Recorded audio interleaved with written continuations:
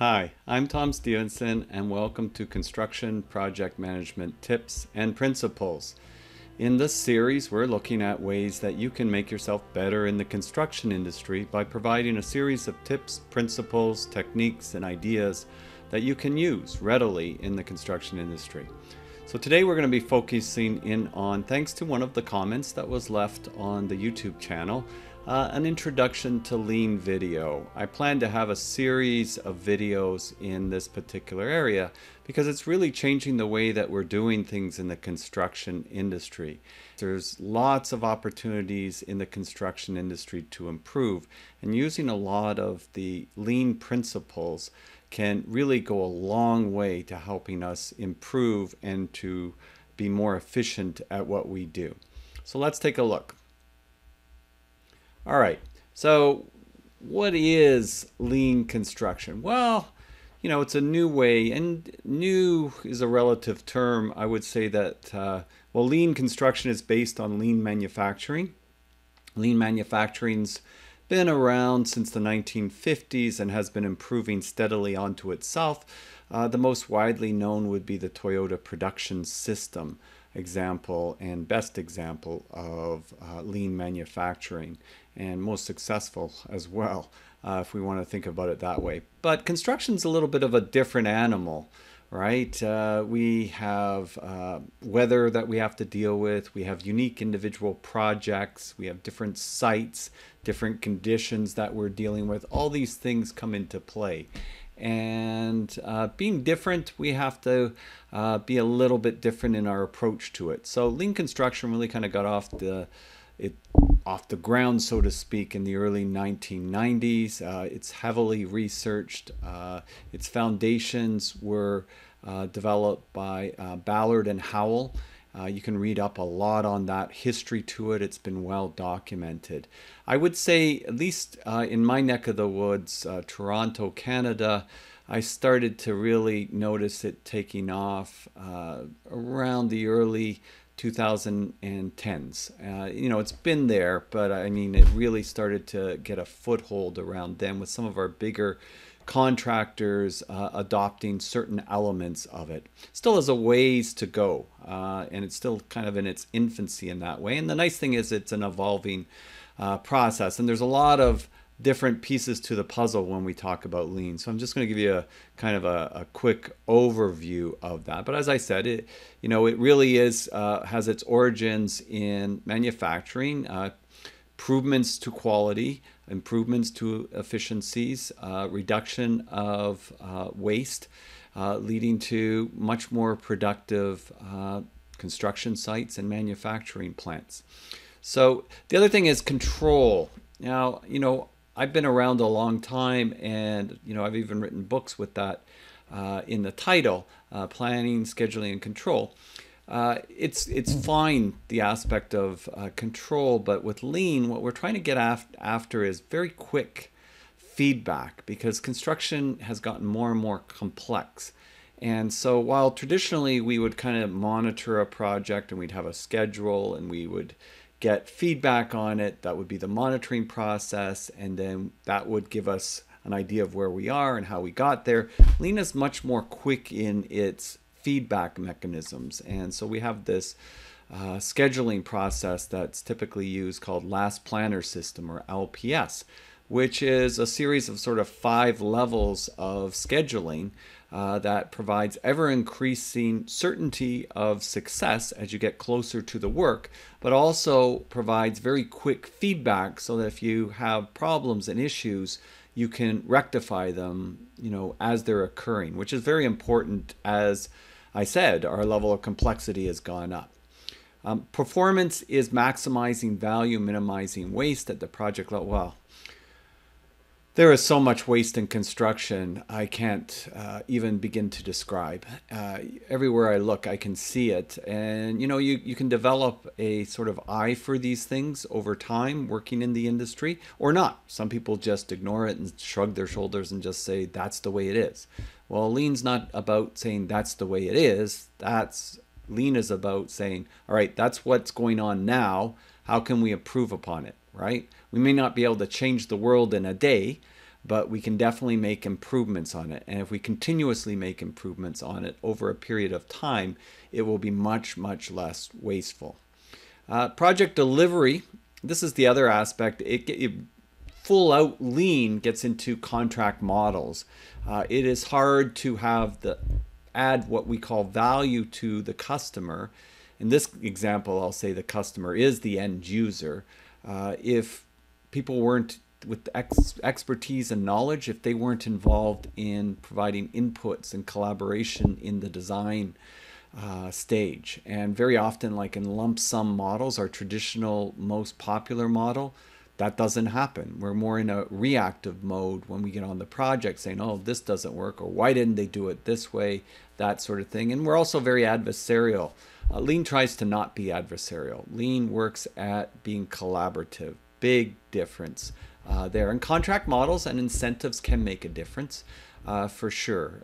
So going from, say, a lump sum to a design build to construction management, but really full out lean, getting to what we call integrated project delivery models, where there's incentives that encourage collaboration to benefit all and to optimize for the project and not for the individual, which is important when in construction we have so many different players and stakeholders in the process. So that gives you another little bit of a heads up. I've given a source here that I took this kind of from the LCI Canada website. Same with the next slide. But again, every country has typically its own Lean Construction Institute national sort of association.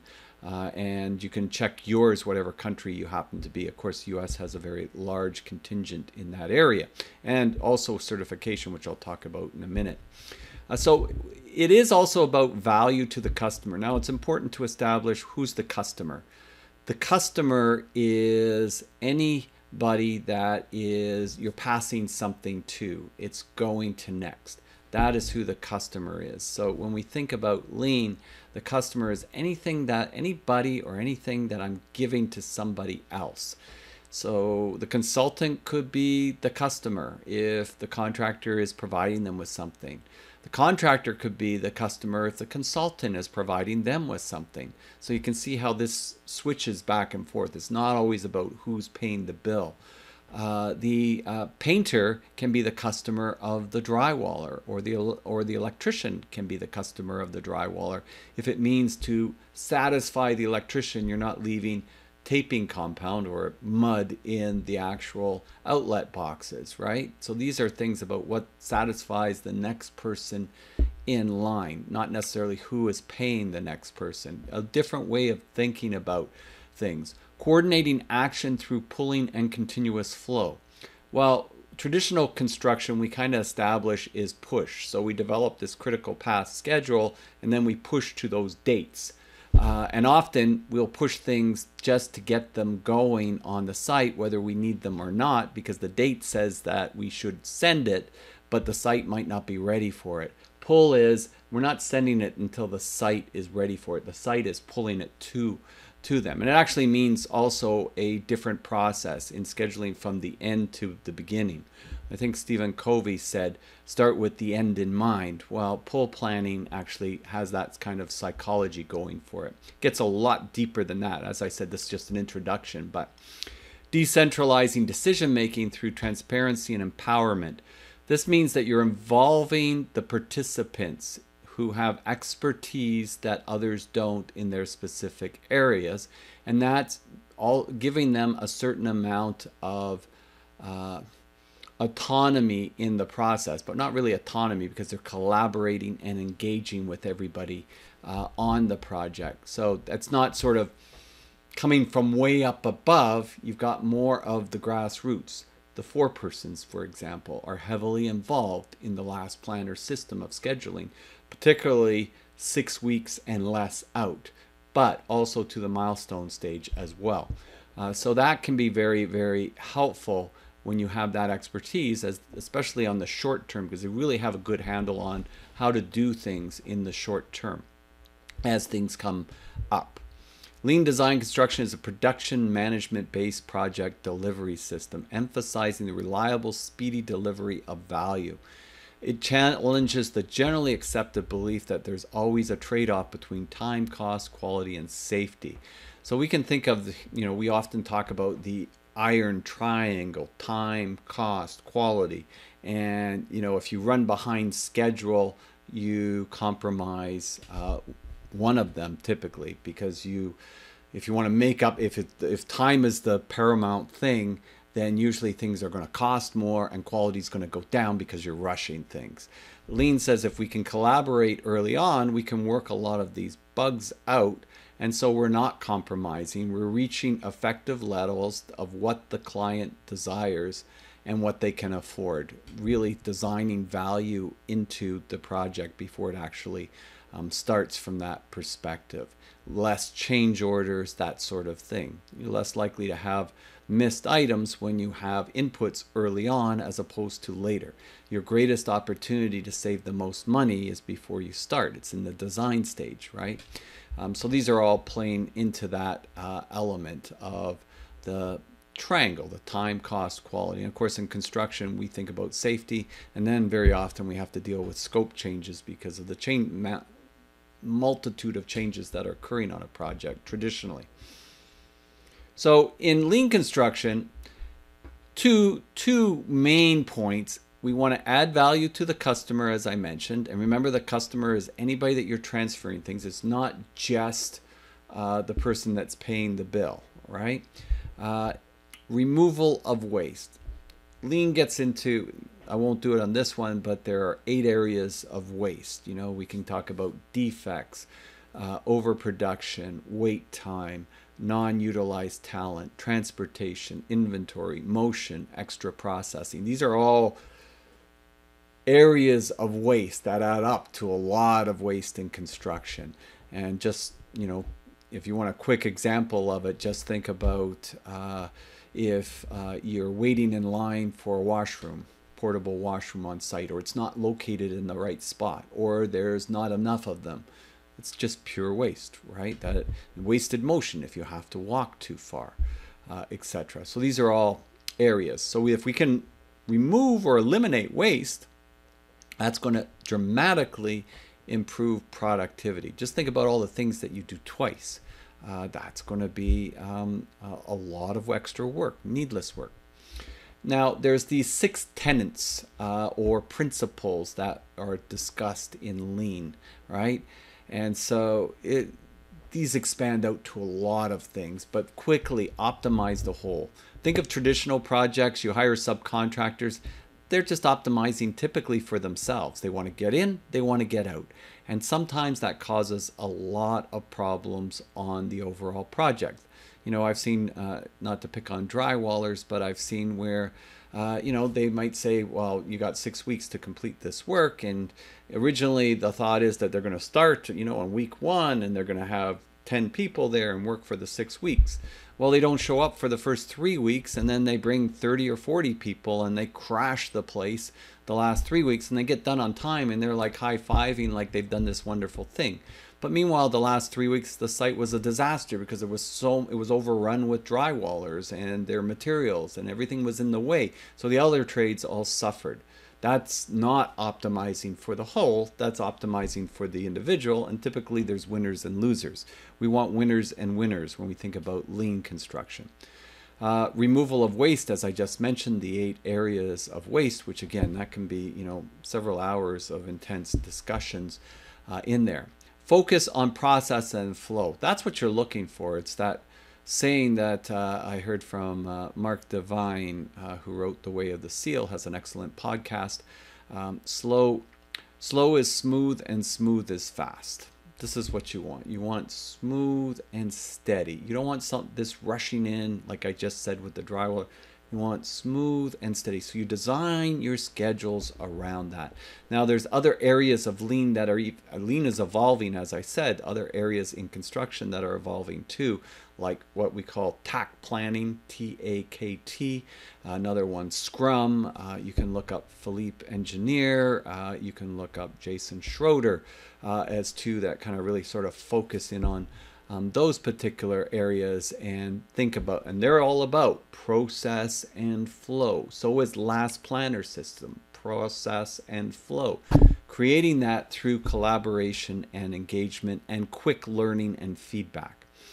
Generation of value. Well, if we get into the aspect of being involved in the design side, then we can ensure that what is being designed is going to make a difference for the client. So generation of value is important from that perspective.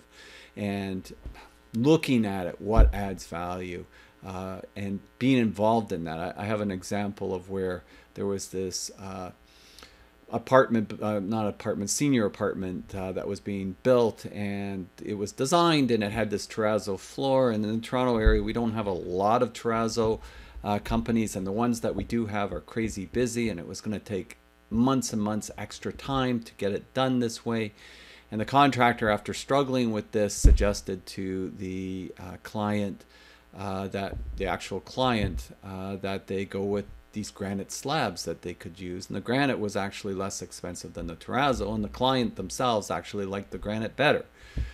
That was kind of something the contractor, if they had been involved in at the beginning, would have been able to say that in the design, and instead of losing several months back and forth with this, that would have saved those several months and given the client what they really would have preferred in the first place. They didn't know that was necessarily an option. Continuous improvement. This is huge. So Lean is about getting better every day.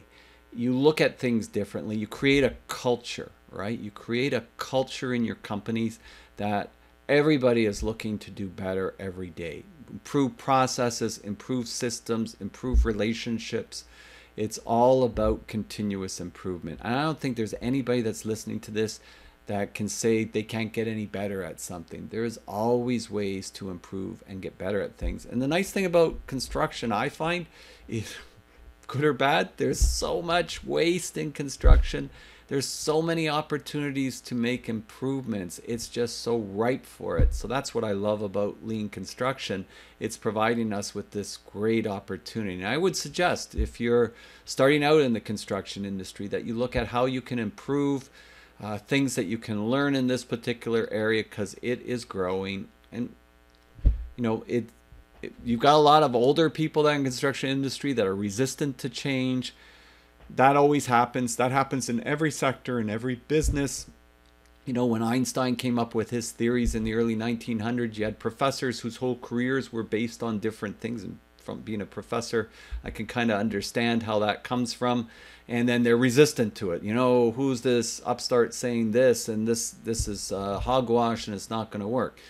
And so, you know, I think it was Max Planck said to Einstein, I think that was his mentor, said, well, the thing is, some of these professors just have to die out before it gets better, right? Some of these people in construction might have to retire a little bit before things improve totally, but things are changing, like it or not, and the companies that are able to implement it will be more successful than the ones that don't. And it's just a great opportunity that way. There is a certification program that AGC, Associated General Contractors of America, does on liens. If anybody's interested, you can check that out. I actually teach that course, the 7 modules, through Toronto Construction Institute, or the Construction Institute of Canada, several times a year online. You can always check that out too. It should be coming up in usually fall and winter time periods. And check out some of the lean construction sites, like the Lean Construction blog and leanconstruction.org. There's quite a bit of information out there on that. So hopefully this is a good starting point for you, give you a little bit of an idea. But one more thing before I jump, respect for people. All right, that's another huge one. We're talking about engagement. We're talking about collaboration. You better have respect for people. You better build trust. Trust in your organization and trust in your relationship. Otherwise, I can tell you, you're wasting your time. You will not be successful with lean. You have to have respect for people and build trust and strong relationships on that if you want to be successful. You have to be transparent with information. So that means you got to show your cards, what you're up against, and not be hiding things, because people lose trust when they find out that you did. So these are all key other elements for lean and helping organizations and individuals build those cultures. So I'm Tom Stephenson, wishing you a wonderful day, and we'll see you next time. Oh, and don't forget, please click subscribe. I have playlists on my YouTube channel, so if you click on my face there on the YouTube channel, you can look then at the playlist and see the different topical areas and the things that we're jumping into. And I tend to mention lean a lot in different videos that I also do. So have a wonderful day, and we'll see you next time. Bye for now.